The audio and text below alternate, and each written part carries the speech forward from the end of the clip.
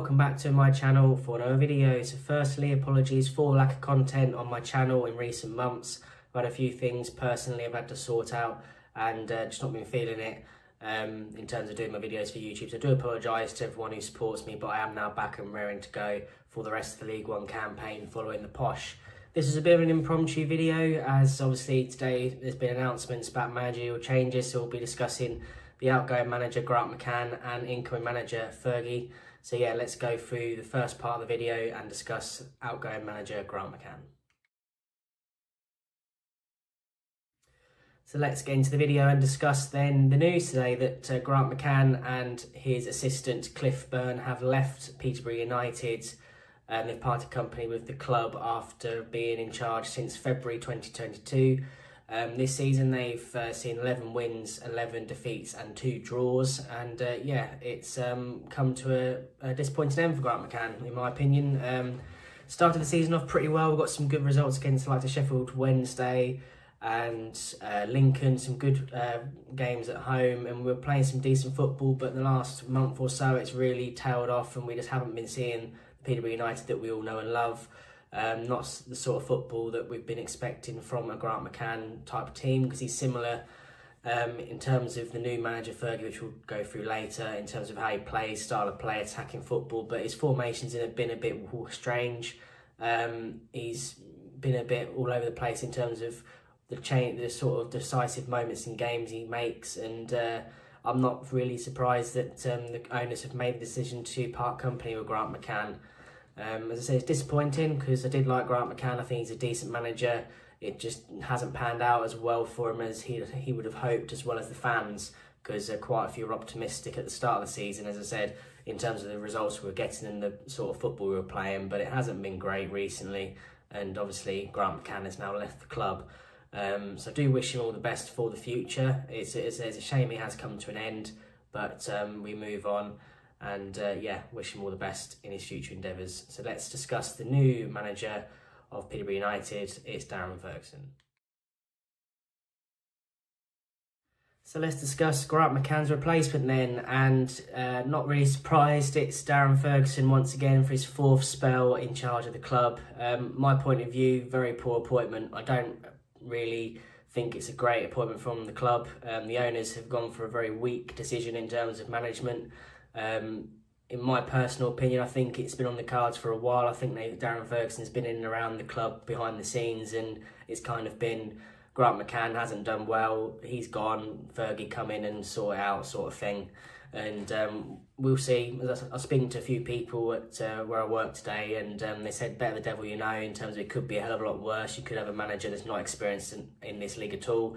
Fergie has got experience in League One, he has got a promotion with Posh in recent times, back in 2020, during COVID times when we got promoted into the Championship. So he has got experience in League One, but as I said, from my point of view, it's a very poor appointment from the owners. I think it's an easy decision. It's not one that a lot of fans I've seen on social media have really been impressed with. It's a decision that's, as I said, doesn't bring much security either, because it's in the statement, I think it says that there's not been any sort of permanent decision made. He was just going to come in to the end of the season. So again, if he gets promotion, he probably will get the job again.